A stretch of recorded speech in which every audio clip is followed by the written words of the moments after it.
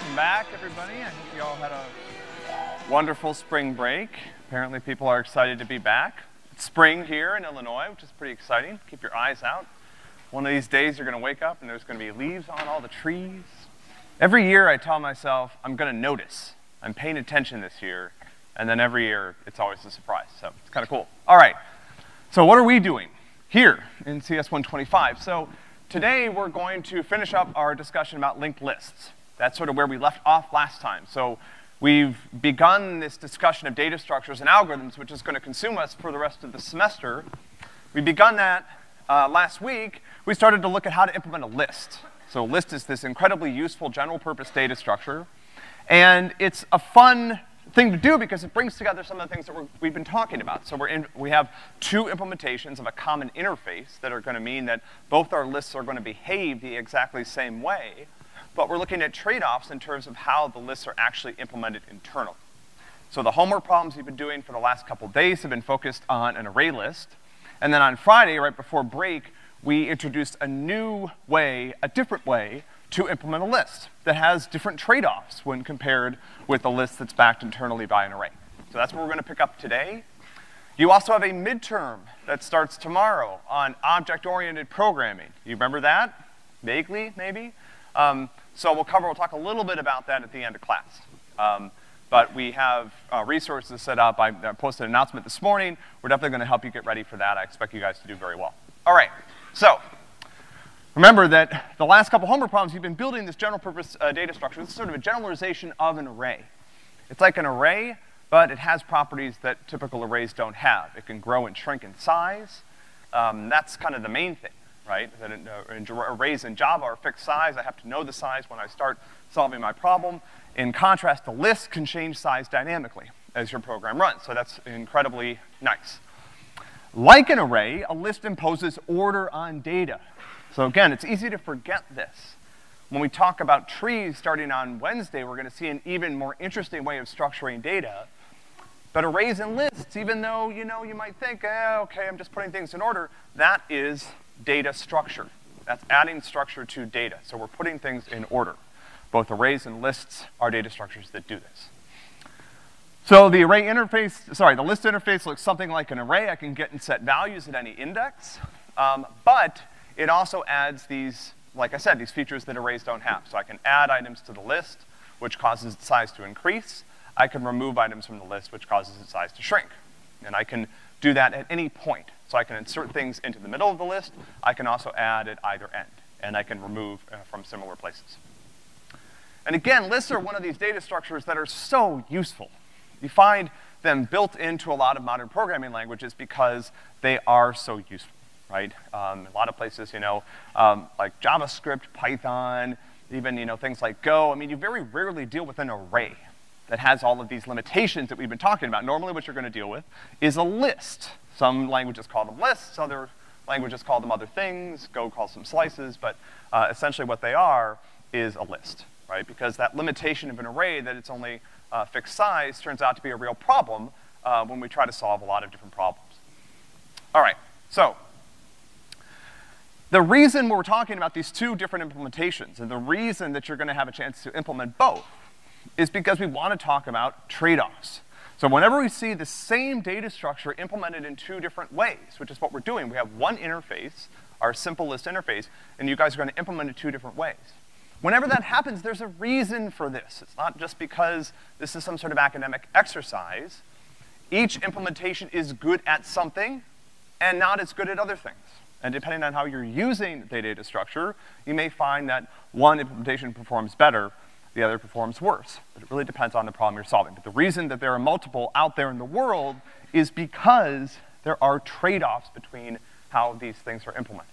Again, if there was one list that was just good at everything, that had O1 performance for add, remove, insert, get, and set, then we would just use that. We'd be done.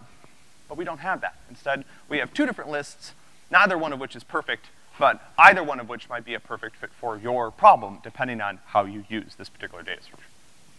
So we're gonna look at this with lists, and then we're gonna come back and look at this with other data structures as well. So we have two different lists. So we have lists that we've backed with an array. Those have great lookups and stores. So load and store from the array, get and set. essentially the equivalent of bracket notation on the array, is very fast. Those are O1 operations. But when I actually want to stick something into the middle of that array, I've got a lot of work to do because I've got to move stuff all over the place. I've got to push a bunch of items, in one direction or pull a bunch of items in the other direction. And so that creates a lot of overhead for doing these types of modifications. The list we're talking about today that stores things internally by linking different objects together using object references into something we call as a linked list, that has an interesting property where certain insertions are fast. It depends on where you're putting things in the list. But lookups are slow. So if I want to get something out of the list, if I'm asking it, what's the value at item, n, that can be a slow operation. But adding things to the front or back, fast, a 1, right? So again, trade-offs. All right, and these also present different memory usage trade-offs that we'll come back to in a little bit. All right, so to review, here is our list interface that you guys are working with, our simple list interface. We've boiled it down to just the bare essentials. These are the things that a list has to be able to do, and we've cut out all of the other stuff that you will find in the official Java list interface. So there is an official Java list interface. You guys can go check it out.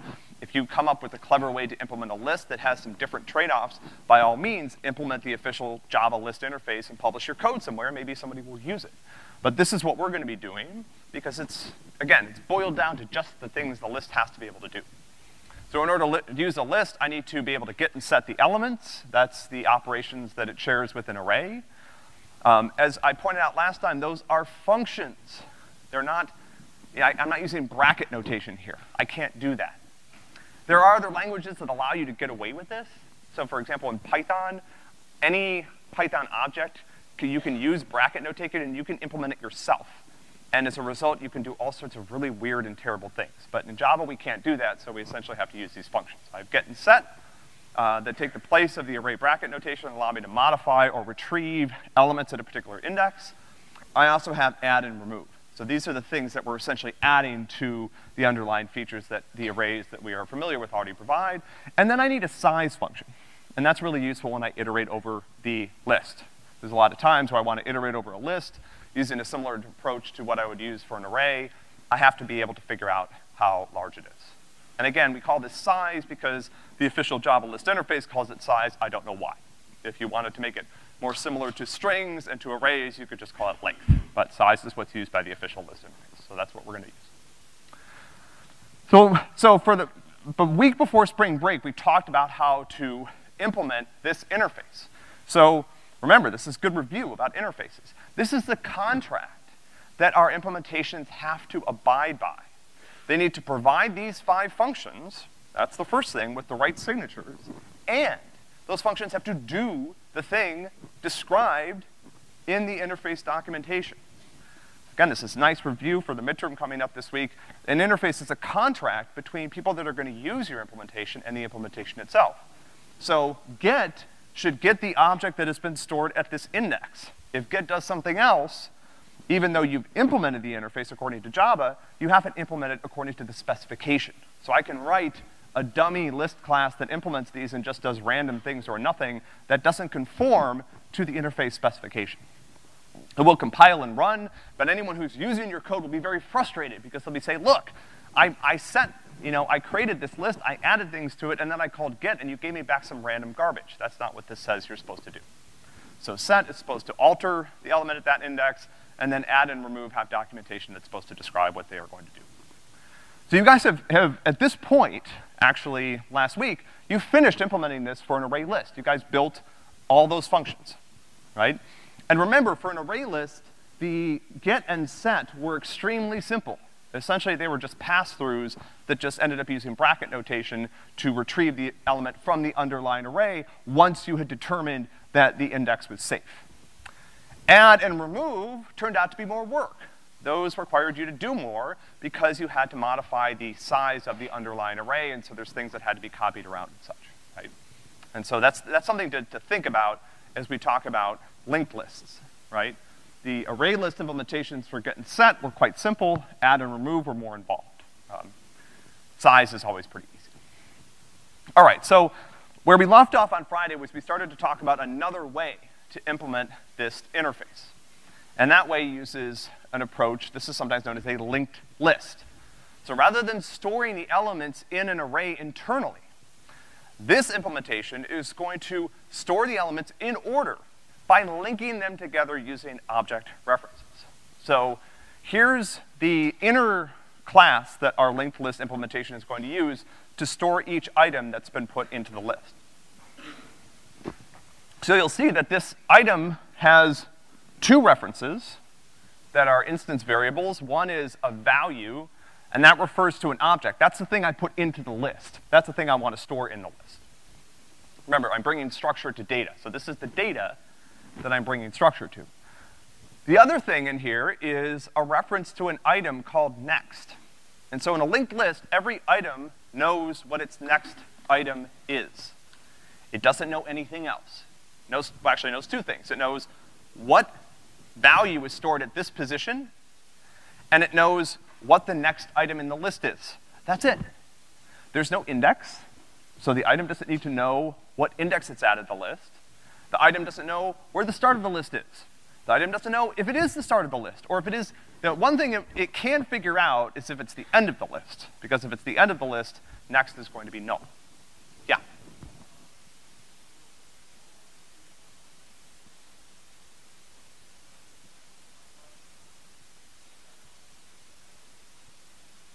Python has a built-in list, right? But you could implement this in Python using Python classes. You wouldn't do that because you would just use Python's built-in list implementation. I don't know how Python lists are implemented internally, right? But if I was you, I would maybe find out, but I wouldn't necessarily do this. But you could do this in Python. Any language that has objects allows you to do this, right? I create an object class, and one of the fields on it refers to the next item in the list, and the other field refers to the value itself. I think, maybe, I can't remember what you guys end up doing when you go on to 225 and 241, but you will, I have a strong suspicion, in fact, I'm almost certain I'm correct about this, you will see these again, a linked list. This turns out to be a very useful data structure. C and C++, you know, C++, if you use libraries, you can get something that's like a list, but C as a language is very old, doesn't have a built-in list either. And so one of the ways to implement a list in C is to use a linked list. That's pretty common. Good question. But again, all each item knows is the value that's stored at that location, although it has no idea what location it is. It doesn't know if it's index 10 or index 1,000, and it knows what the next item in the list is. That's it. Okay? So how do I use this to create a list? Well, one thing I need to know, one thing that my wrapper class, the actual list class, is going to have to store is a reference to the start, to the first element. So if you look at our linked list class that we're going to start to implement together, all it stores is a reference to the first element in the list. As long as I know where to start, then I can follow the references from one item to another to get to any item in the list that I want to access. And here's how things end up looking. So here's a list that I built by adding new items to the front.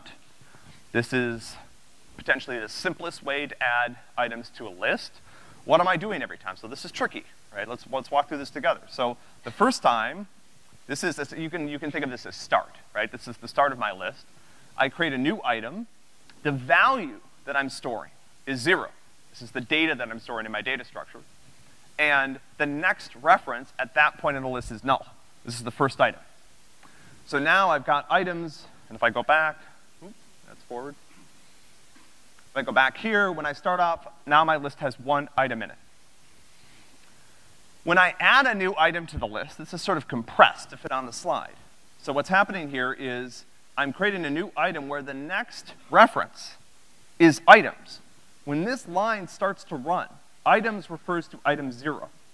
So when item 8 is created, its next reference refers to item 0. Items gets the new reference that's created by the creation of this object, and so when I'm finished, what I have is something that looks like this. So now I have a list with 2 elements in it. Items refers to the item with value 8, and its next reference now refers to the item with value 0. Its next reference still refers to null. Notice that I didn't change anything about item 0 when I added this new item to the front. Sometimes you do. you guys will have to implement some operations on linked lists where you do have to change things around in the middle of the list. Like if I wanted to insert something, we'll come back and look at that operation later in class. All right, so let's do this again. Now I'm adding a new item to the front, so same thing. When this line starts to execute, items refers to item 8. So as item 5 is being created, its next reference refers to the item with value 8. And then items is then reset or updated to refer to the new item that I created with value 5. So one thing I want to just pause and point out here is that these, so you look at these items and they're all kind of next to each other on the slide. These items could be anywhere in your computer's memory. So the fact that they're in order is just sort of an artifact of how I created the slide. One could be there, another one could be there, another one could be there. And I could imagine, creating a linked list of students in this room, right? If I went around and I gave a bunch of you a piece of paper that had the name of another student on it, right? So then I could go to one person and I could say, okay, who's the next student in the list? And they would say some name, and I would call that out, and I'd figure out where that person was, and I'd go over there, and they would have a piece of paper with the name of another student, right? So they don't have to be next to each other. Typically, they aren't next to each other. That's just how it looks. All right. So here's the beginnings of our simple linked list class. Remember, we're using this inner class here to store the item that wraps the values that get inserted into the list and adds the next reference to them. That's simply because nobody outside this list needs to see this. If you go back to and look at our list interface, which is right here, none of these functions return an item or take an item as a reference. So this item class is completely hidden from the user of the interface. If you use a simple linked list, you don't have to care about how it's implemented. That's one of the things that's nice about interfaces. Because, for example, if this was an array list, you could use it in the same way, and there would be no item class because I would store things internally using an array. All right, so let's look at add to front, right? So this is what we've been doing so far. And this is something that we'll give you when we ask you, starting tomorrow, to start working on operations on linked lists. So all I'm doing here, this is a very, very simple operation, okay? What I'm doing here is I'm saying I store the start of the list. That's all that the simple linked list class needs to store. When I add an item to the front, I create a new item with the past value. Its next reference gets whatever start is. So the next item in the list is whatever the previous start of the list was. And then I set start to that new value. All right, so this is pretty nice, actually. Let's look at this from a performance perspective. So this is a special case of add. If I add anywhere to the list, it turns out that the performance of a linked list starts to not be so great. But if I add to the front, now we get a chance to review some of our big O analysis. Okay, so can anybody identify n? Right, that's always our first step when we're doing, big O analysis. What is the feature here that drives performance? What's the thing that controls how many times the loop executes, or whatever? Can anyone see it? Yeah. There's no loop. So there is no n in this problem. Right? So in theory, when we look at other problems on linked lists, n is going to be the length of the list. But for this particular operation, this is constant time. There's no loop. All I'm doing is creating a new item and modifying a reference. That's it. So, this is kind of cool, right? Remember, array lists, when I add things anywhere, there's a special case at the end in certain cases, but in general, when I add things to an array list, what was the runtime of that? Anybody remember? All the way before break. You've had so much fun since then. Forgot all about this stuff. Yeah. It was on, because I had to move a bunch of stuff around in the array.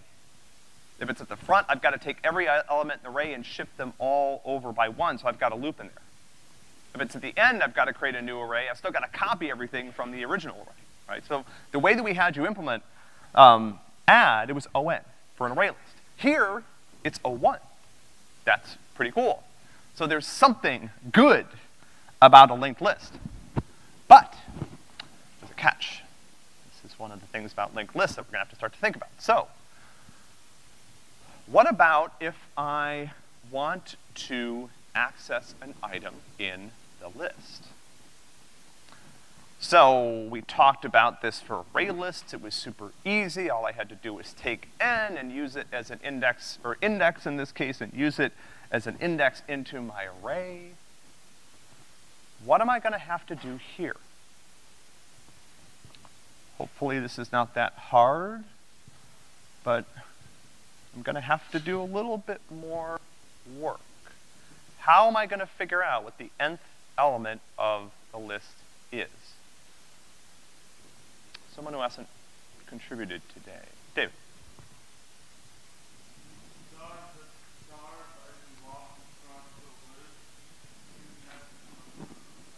Yeah. So remember, my list, you see an array in there? No. All my list class stores is the reference to the start of the list. That's it. So that's all I know. All I know is, where was the first item in the list? I don't know. I don't have a reference to the second item, or the third item, or the 10th item. All I have is reference to the first item.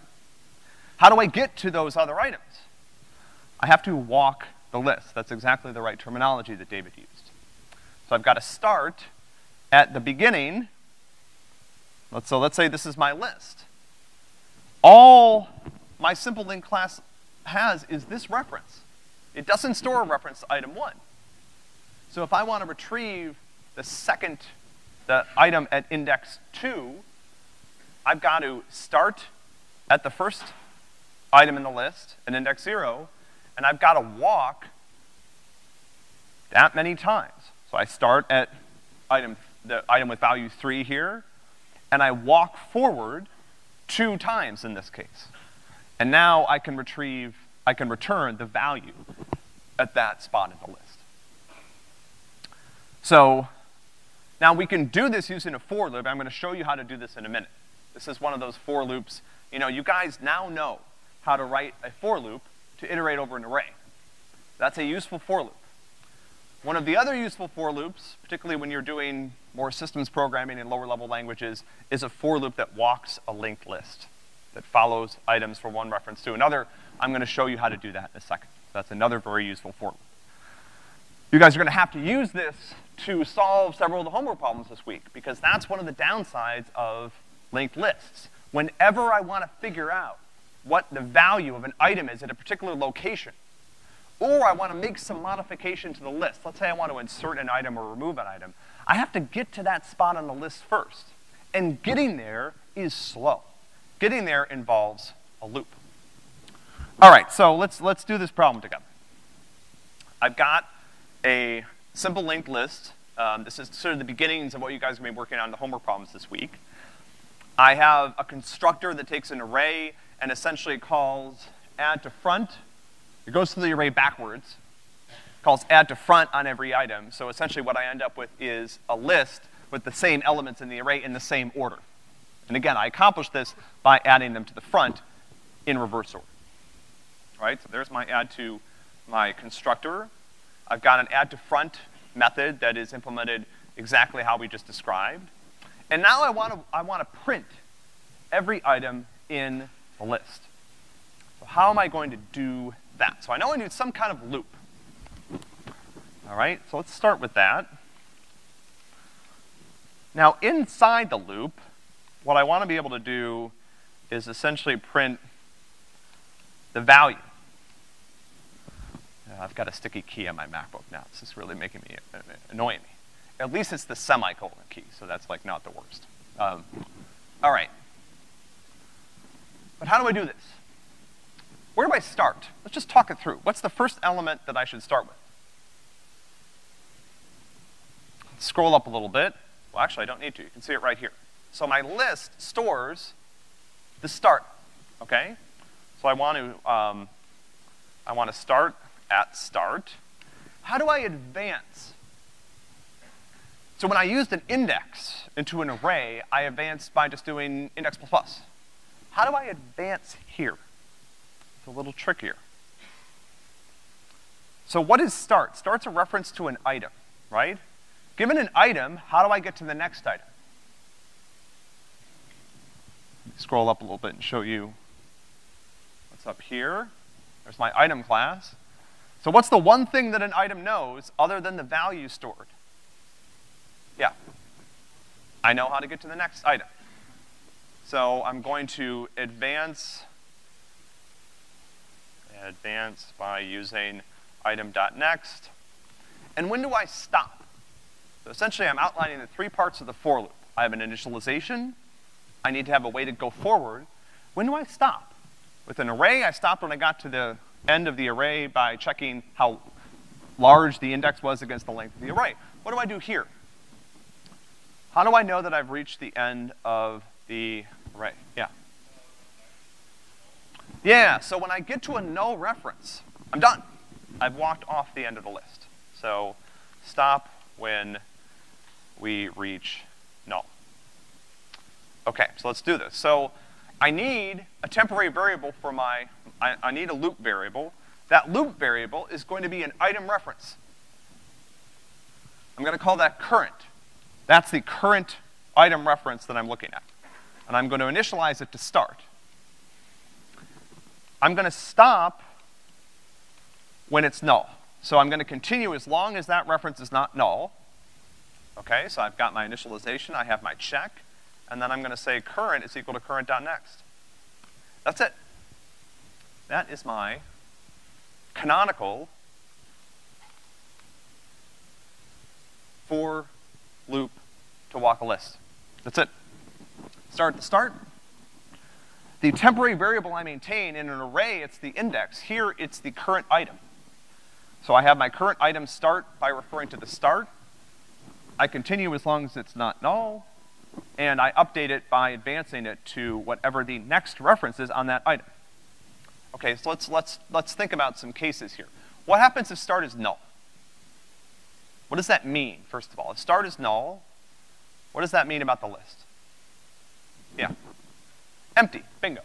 Start is null, I've got no elements. So what happens here, if start is null, so I initialize current to start, so current's gonna start out being null, and then I check. Remember, I run the check condition every time I enter the loop. So if current starts out being null, the loop never executes. And that's what should happen, because there's no list to walk.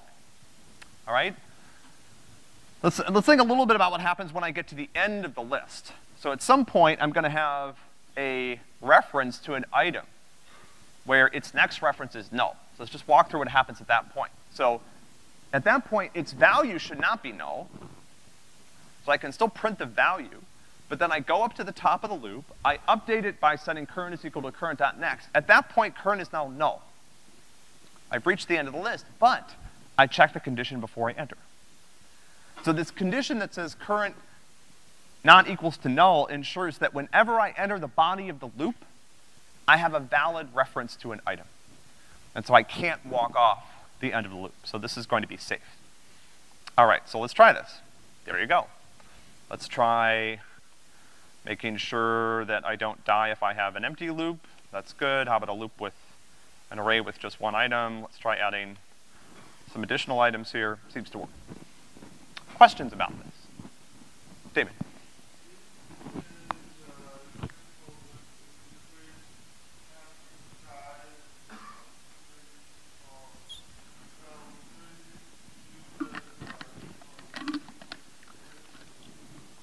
Yeah, so it's a great question. So the question is, can I use the size function to bound my loop? You can, but then you have to maintain another index, right? So then I have to count as I go along, right? Now, there are some cases where you're gonna end up needing to do this. So I'm not gonna do this problem because it's coming up on the homework, but for example, you might wanna think about how would I modify this example to be able to do something like get the value at a particular index. That's something that, again, is trivial with an array list, is a little more complicated with a linked list. So I've got this loop that I can use to iterate through the array. I just need to make some small modifications so I know where I am, right? I need to know that, oh, I'm on item 4, I should stop. Or I need to know, uh-oh, I got to the end of the list and there is no item 8. So with an array, even before I index into the array, I can check to make sure the index is valid. With the list, if you maintain the size, you can do that. But if you don't, you might actually have to walk to the end of the list to find out, oh wait, there is no item 8. There's only 7 items in this list. It's a great question. Other questions about this? This is one of those things where if you can start to understand this stuff, you're really starting to internalize how references work, and you're gonna be really well prepared for 225, 241, and those downstream courses, right? Particularly 225. On some level, data structures become all about reference manipulation. You call them pointers when you get to C++, but they're basically the same thing, except they're less safe. Don't get me started, yeah.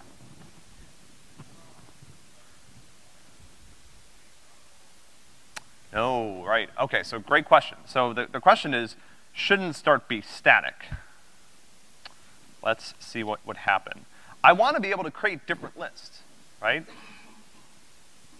So let's do this. So now, if I print another list, I get this, correct?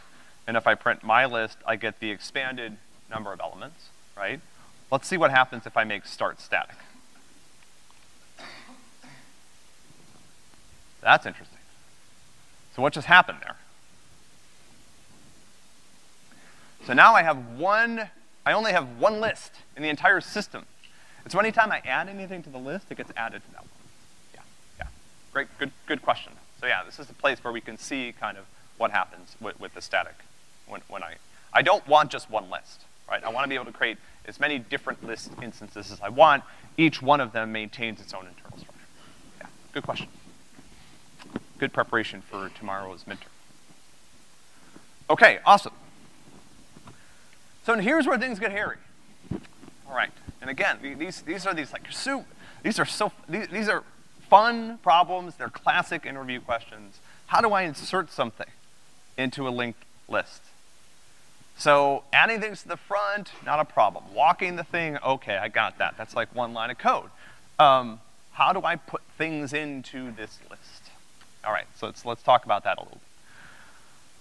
So here's how our algorithm is going to work. The first thing we need to do is we need to find the right spot in the list. All right, so that's important. So I need to have some way to find the right element. And the right element may not be the one that you think. So this is the first thing I need to do. Then I have this new item. I need to, in order to make sure that it ends up in the right spot, I need to find the preceding item, and I need to update its next reference to refer to my new item. Okay? So at that point, I've got the item in the right spot, but I have a problem, which is that I've detached the rest of the list.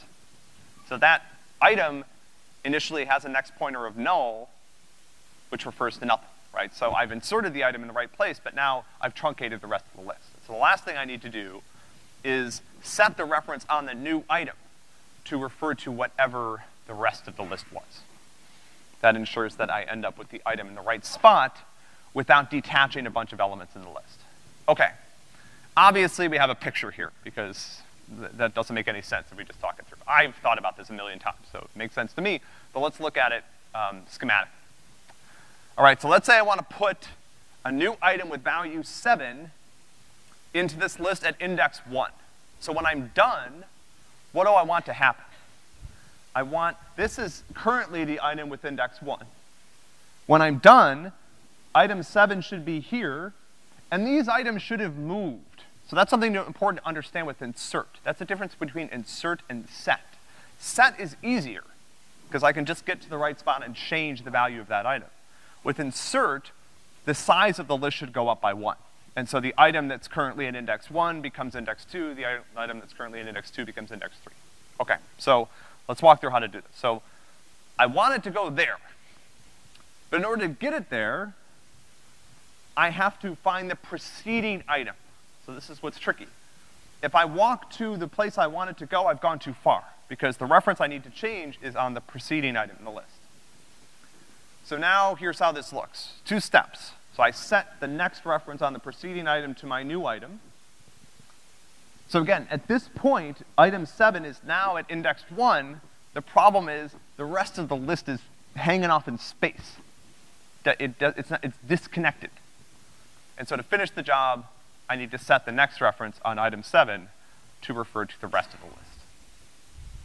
All right, let's watch that again. In slow motion, maybe a little faster motion. Okay. Walk to the right item, take my new item, set the next reference on the preceding item to that new item, set the next reference on the new item to the rest of the list. And now I have done what I wanted. You guys have a chance to do that this week on the homework. Again, classic problem, right? Really forces you to think about how references work and making sure that you keep stuff around. It's very easy to get to a point, if you're trying to solve this problem, where you've got here, but you have no reference to item 8. And if you have no reference to item 8, you know what Java is going to do. It's going to find that item and destroy it, right? So it's going to be garbage collected. All right. Okay, so I'm not going to go over the implementation of that, obviously, because you guys are going to do it this week. I have a couple more notes on lists, and then we'll talk about the midterm for a couple of minutes. Okay, so what we've been talking about so far is something that's called a singly linked list. Why is it called a singly linked list? Because every item has one link to another item in the list.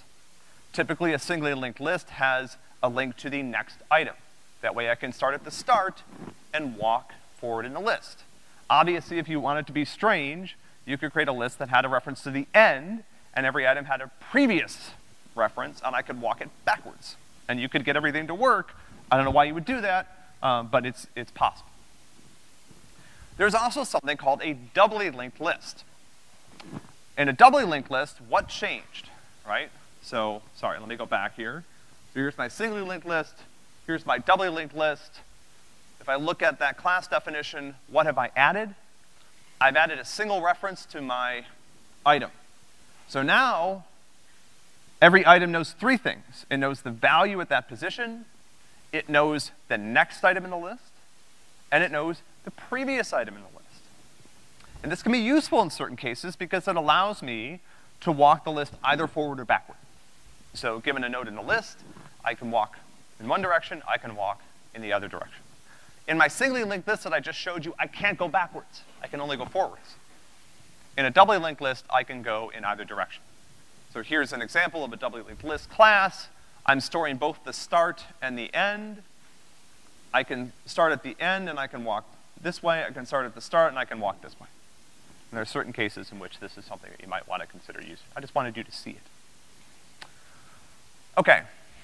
So we've talked, and we'll come back and talk about this again, but we've talked a little bit about the performance trade-offs. And you guys are going to see these in action as you implement them. To me, that's one of the best. I mean, I can put up a table with all the O1, ON for all these operations, but when you guys implement it, sit down and have to see that there's a loop in there, that's going to really sort of bring the point home. All right? But there's also another trade-off between these two implementations. So we talked about the fact that mainly when we talk about trade-offs between different implementations, we're going to be focused on performance. But there's also a space, a memory usage trade-off here as well. Because if I think about it, so linked lists are, faster for certain operations, but they consume more space. Why? So if I look at my simple array list and I think about how it stores the references to the objects. So imagine every reference takes up 1 unit of space. I have an array of references, and if that array is exactly the size of the number of items in the list, how many units of storage does that array list implementation consume? So let's say, again, every reference consumes 1 unit of storage. I've got an array list that's storing n items. How much space am I using for the references for those items? It's not a hard question. Yeah, n. 1 unit per reference. I've got n references, because this array, as I add and remove items, will expand or contract to fit the number of items that are in the list. What about my doubly linked list?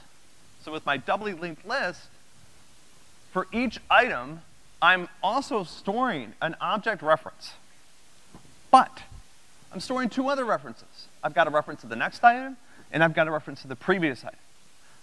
So again, if every reference consumes some amount of space, call it 1 unit, and my doubly linked list has n elements in it, how much space is it taking up?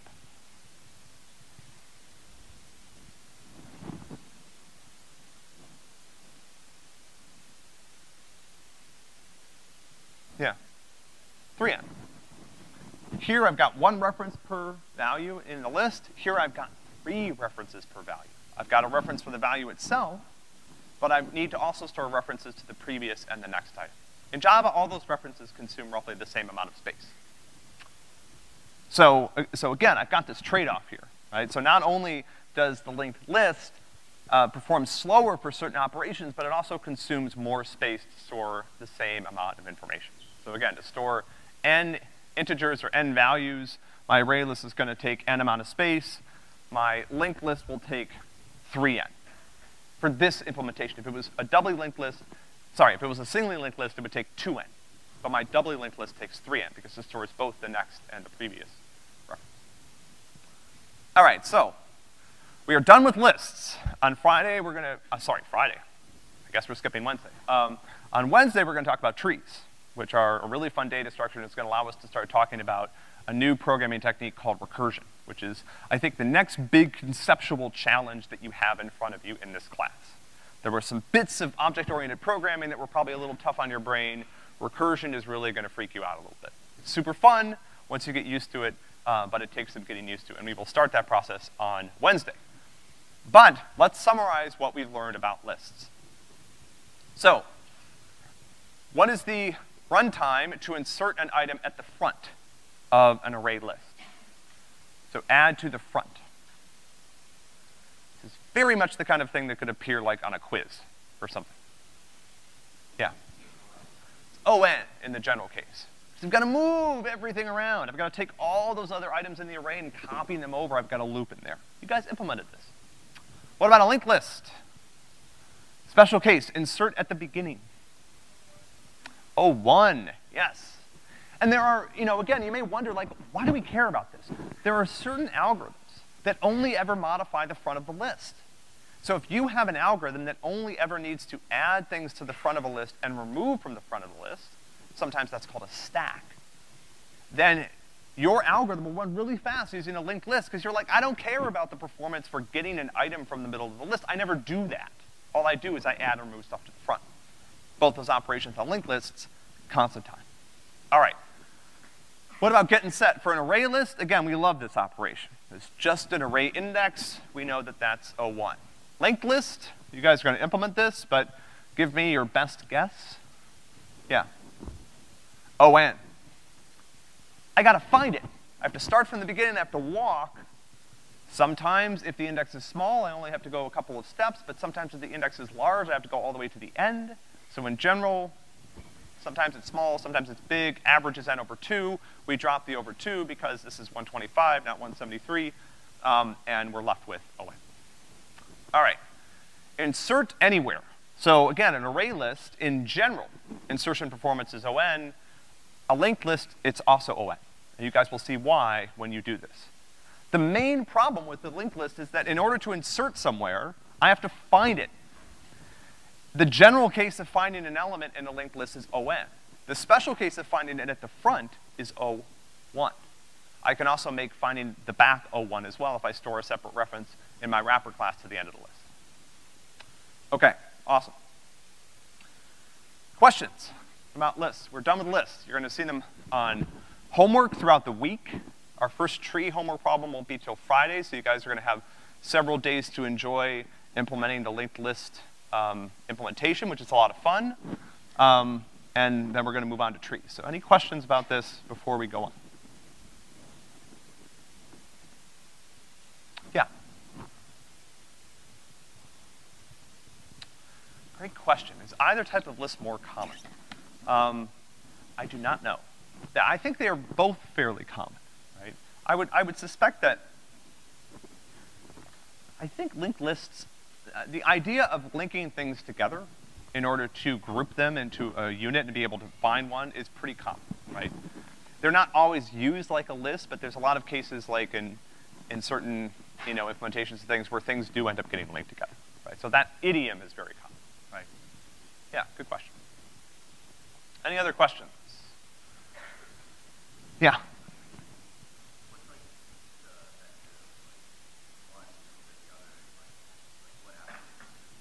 Yeah, so it really depends on the problem you're solving. So let's go back to this table. if you have a sense of, so let's say you have an algorithm that uses a list, right? The thing you need to do is look at that algorithm and map its usage of the list down onto this table. So if your algorithm does a lot of gets and sets from arbitrary locations in the list but doesn't change the size very often, it can run very fast on an array list. If your algorithm does a lot of operations at the front of the list, where it's constantly pushing, and we sometimes call this push and pop with the stack, adding and removing elements at the very front, right, then a linked list might be a better fit. It really depends on how the algorithm works and how it uses the list, right? We have a couple, there's some fun quiz questions that always trip people up a little bit, where essentially what we're gonna do is we're gonna give you some run times for an algorithm. We're gonna ask you to try to figure out what list implementation it's used based on the operation. Okay, I wanna talk about the midterm for a couple minutes. So the midterm is, again, not something to get super stressed about. It's just another quiz. I actually realized today the midterms are actually worth a little bit less than the quizzes are, because you can drop quizzes. So typical structure you guys have seen before, it's cumulative. Two different things about the midterm, it's cumulative and you can't drop it. You gotta take it. So 10 4-point multiple choice questions. These are all from previous quizzes. And then 3 20-point programming problems. All of them will have some amount of partial credit available. So here is, and you know, again, I think you guys are doing great. I'm a little concerned about this midterm because we had break, and we also, before break, we had a week to already talking about data structures and algorithms. So here is the range of lectures to look at. At this point, all of the quiz material that you guys will need to see is up on the 125 problem set, so you can use that to practice. But essentially, the stuff we started the week before break is not on the midterm. All of it is object-oriented programming, including polymorphism, interfaces, you know, class design, blah, blah, blah, all that good stuff. All right, we have 2 minutes, so let me do a couple of reminders. Oh, yeah, you guys, the class is doing really well, right? So I'm not that concerned about the midterm. Again, it's not that big of a deal in terms of points. But remember, the point of these assessments is to get you to do the homework. If you do the homework, I'm happy. And you guys are doing the homework and practicing for stuff, so that's awesome. Let me do announcements, and if we have 30 seconds left, I'll take 1 or 2 questions about the midterm, because there's a couple of these. Midterm starts tomorrow. You have to take this. You cannot drop it. If you don't take it, there will be 2 percentage points missing from your grade. To help you review, we are not going to have labs this week on Tuesday and Wednesday. Instead, we'll have drop-in office hours in 0403 if you want to come down and get some help. So I have not been able to get to my Monday office hours, so I'm just going to cancel those for the rest of the semester. I'm still doing the Wednesday, Friday ones. Important note about the MP. So there's an MP coming out later in the week. We're not going to drop it during the midterm. This is a hard MP, so gear up. I hope you guys are well rested. All right, questions about the midterm in the back. Can't hear you. Come up front. All right, I'll see you guys on Wednesday. Have a fantastic day. Good luck on the midterm.